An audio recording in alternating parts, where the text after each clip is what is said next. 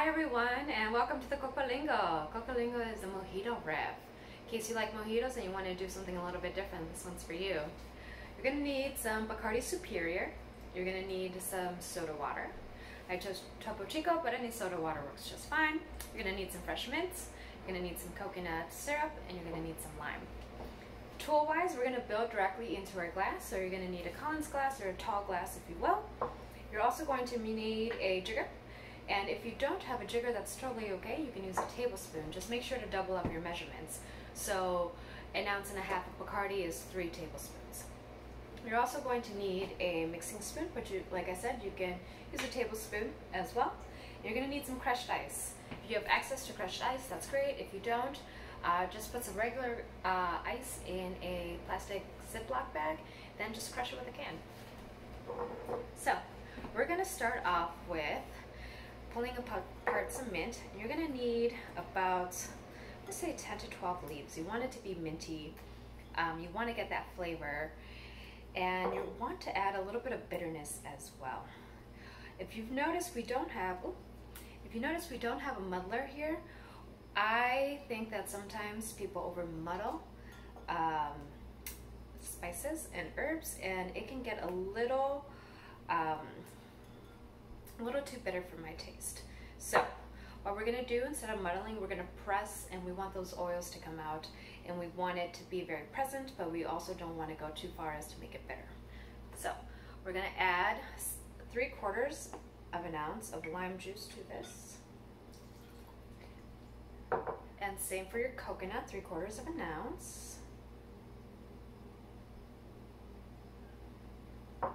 What we're going to do with this spoon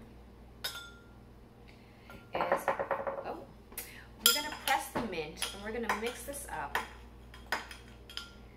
and we're going to press the mint onto the sides of the glass so that the oils come out.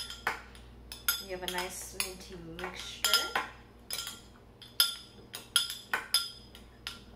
And we're going to add 1.5 ounces of Bacardi Superior.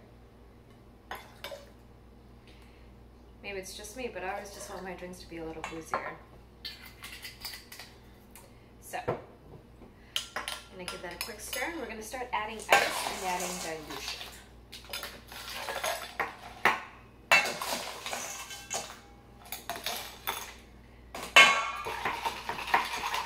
So you want to mix everything up very, very thoroughly, because if you don't, you're going to get a certain type of flavor at the top, and it's going to be different at the bottom. So you want to make sure that your cocktail has the same flavor profile all the way through.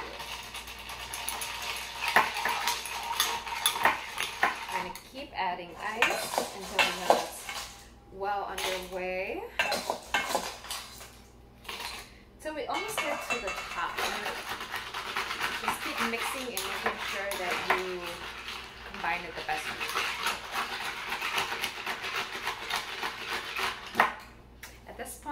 We are going to add a little bit of soda water at about 2 ounces.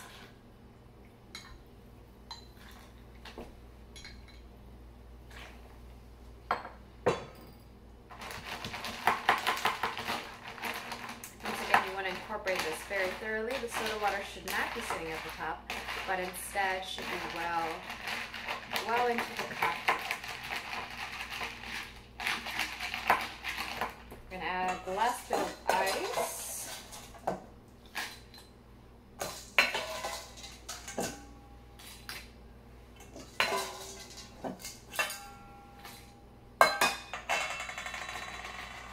Remove your spoon and give yourself a moment to give the cocktail a good looking garnish. I am such a fan of mint sprigs as garnishes, and I think they always look beautiful walking through a room. So do the same for yourself. And that's it. That is our coconut mojito, also known as the Cocolingo. Cheers.